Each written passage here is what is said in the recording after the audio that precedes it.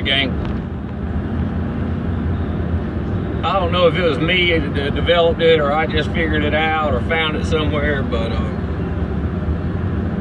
it's a saying.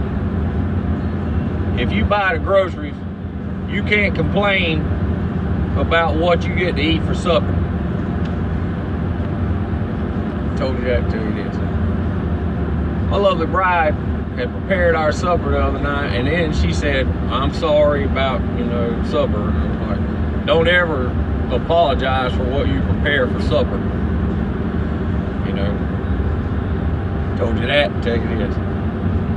Okay, if you're a manager at a job or at a company, or you own a company, and you only provide your workers with mediocre tools, mediocre brand or low quality, inferior materials, and you don't train them, basically that's you're buying the groceries,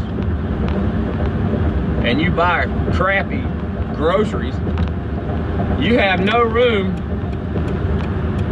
to complain about what you get to eat, the end product. That's what I'm saying.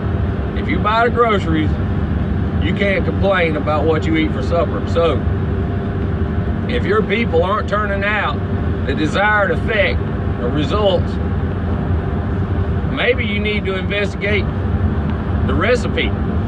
They're only following a recipe that was handed down to them or given to them. They didn't buy the tools on most part. They didn't buy the materials. They didn't get the plan. You provided that. So when you provide crap, you better develop a taste for crap. That's what I'm saying. So food for thought, folks. Like, share, subscribe, comment. This is Mo Damn Tire Creek Ironworks out.